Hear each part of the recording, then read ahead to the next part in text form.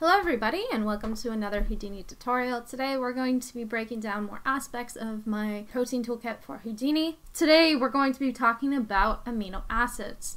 So I wanted to kind of showcase the amino acids tools that we have going on in Houdini right now, and how you can work with them to make them successful, and what kind of is going on behind the scenes and what makes them accurate and everything like that. So stick with me on this, we're going to have a lot of fun. So the first thing you do is bring in your protein information and you orient it to the world that you want. And I always, now that I'm working with this toolkit and I know how it works, I always drop down my atomic properties SOP so I can kind of visualize the overall structure of the protein, and I can get a good idea of basically what metals kind of exist in it. This atomic properties SOP we're going to break down in another video. But I always do it just for sanity's sake to check that all the information coming in is correct. The one thing I'm starting to figure out atomic-wise with all the PDB data is that when the PDB data is exported onto the site, because it's crystallography, it doesn't actually capture all the hydrogen atoms. So with all these structures that we currently work with in Houdini, there's actually no hydrogen atoms in the structure. There's no real way when we finally get down to our bond SOP and we're talking about, hydrogen and iconic bonds, to visualize hydrogen bonding quite just yet, because kind of impossible to isolate those hydrogen atoms unless you know kind of the chemical compounds of each amino acid, and then you can kind of guess from there, but that will be something that we talk about in a later video. Now back to amino acids. Let's go to our amino acid SOP. And our amino acid SOP will basically allow us to count the overall atomic count, the total molecule count, the amino acid that we're looking at, and the total atom count per element. So that's pretty awesome. The only reason I've really chosen these 5 is because they were the most common ones that I was coming across with when I was working with Protein Databank information at the very beginning. I'm working on a method to kind of swap these out and kind of make us pick and choose which kind of elements we would like to visualize with the structure, but I think that's going to be an improvement coming in the future. Currently, we have 2 options when visualizing our final structure, and one is to do with these 2 outputs. So one is our model, but if we go to the second outputs, we have our points, and this will allow us to export our points with all the information on it, so temperature, vector, van der Waal, any really information coming or groups coming in and being created by the amino acids HDA. So let's go back to our model and let's talk about the interface here. So right here we have the option to isolate certain amino acids within the structure. So if we wanted to click this and go, let's say number 5, it will isolate these clumps of amino acids over here. We also have options for switching between amino acids, which is up here. So if we click on GLN, that amino acid will pop up and it'll be different like that. We also have the option for modeling. So if we take a look at our model now, it's not very high poly, and the way we can kind of make it high poly is if we change the voxel size. So if we change that to 0.15, these will become more accurate, more round. They're almost too big, so we can also scale these down to like 3.4 to kind of see the bonds between them.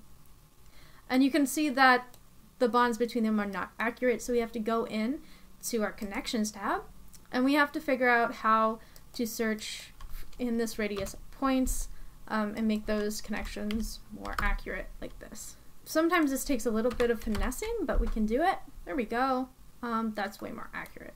So now we have a model that we kind of like, and now we can also say we want to change the color of those lines, so we make them blue. We can do that.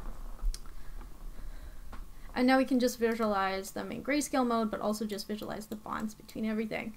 We can also visualize the elements. So if you want to switch the color on, this will allow us to visualize the elements on those amino acids. So those are pretty cool. And if those colors don't exist, the main color will just show. Now let's go to the atom size switcher. And basically this will allow us to set the p-scale, customize p-scale per atom in the structure. So if we wanted to create, we wanted certain atoms to appear smaller on our amino acids, what we could do here. So there's an option here for atomic size. So if you wanted to dial in your atomic size or showcase, as I've edited here, different atoms at different sizes, you can do that as well. So that's kind of a light overview so far of all the different tabs, but here's one thing you can do where you can switch to space filling. And what space filling will allow you to do is build space filling diagrams. So these are a lot lighter than using the voxel method, but it allows you to do that there as well. And if we can switch it back, you can see the wireframe underneath. And that's kind of pretty much it for the amino acid SOP. So let's move on to amino acid data. Amino acid data is one of the newer amino acid tools in this toolkit and allows you to look at an amino acid and basically look at the different data visualizations when it comes to weight. If it's the amino acid is acidic or neutral or basic. And you can also look at the weight and pH levels. So let's kind of do that. Let's turn this visualization method off and all our other ones so it's less confusing. And let's take a look at this one. So let's zoom in here and turn off my kind of isolators for information. And let's say I only really want to work with certain kind of attributes and visualize certain attributes, because when you're doing this you will generate a lot of attributes, so start deleting what you don't need. So I'm not going to need atomic mass, boiling point, chain ID. I don't think for this anymore I'll need it.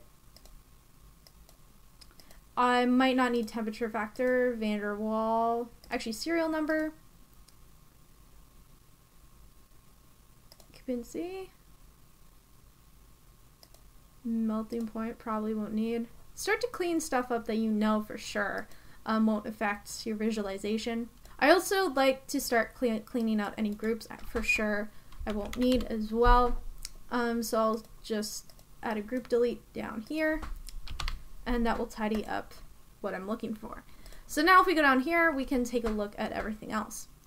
So if we go to the density or DA, we can see that the biggest one here is about 2.35, and the DA range over here, I want to see why it's coming up with 0, because that's really cool.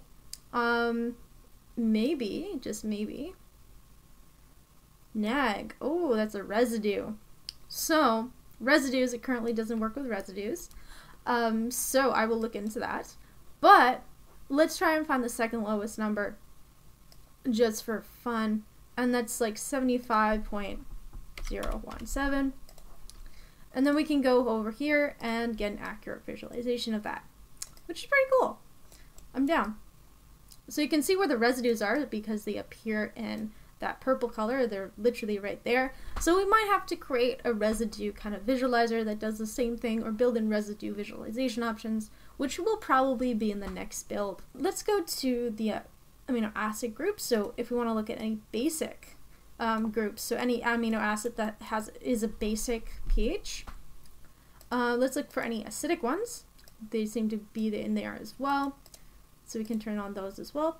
Let's look for the neutral ones. There's a lot of neutral and polar amino acid groups in there, and then if we can also look at neutral non-polar, and if there's any unique ones as well, we can add those in visually. So that's pretty cool. And you can also change their color if you want to as well. Weight and pH levels. So let's go and look for any residue weights that are in the structure. We can already see that there are residue weights here, and the lowest seems to be, I would say, 0.5. Zoom that up to the point here, and we have 86.22, which is great. And now we can turn this on and visualize it accurately. So there we go. Let's look for the acidity. So this visualization should change over time, but let's look at the pK acidity of this. So where is it? We gotta go to pKa up here. So it would be 2.83. And let's scroll down here to and 1.82. So now we have a more accurate range of this, which is great. So we can switch that off as well. If you go to the pK base, we'll notice something interesting is happening here. So let's go pKb.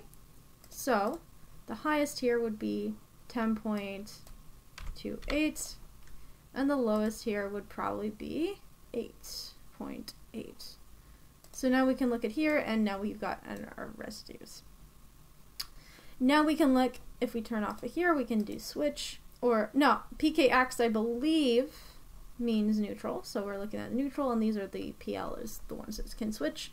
So if we look at pKx, there is 12.48, and if we scroll down, the lowest one is like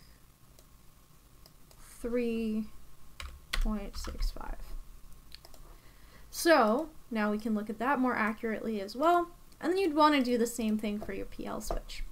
So those are something that you can do with this tool, and once again, this has 3 outputs, one for points, so you can output that point information. One is this model that it creates, so if you want to visualize a color, and go like this, those color attributes should be passed down through the model, but sometimes they don't like it. It's a little bit sneaky. So it's more built for this. You can also do color non-charity, and those will be circling around your structure like that. So that's one way you can visualize this as well. If we look at the amino acid types, what this will allow us to do is that we can look at sulfur atoms, we can look at polar and non-polar groups, we can look at proteins for bodily functions as well. There's tons of different things that we can isolate with this. Currently we're looking at the sulfur atoms, so we can see what part of the structure those sulfur atoms are attached to, and we can also, by scrolling through the groups here, we can do that. We can also see if they exist in any polar groups, or positive amino acids, or negatives as well, just by doing that.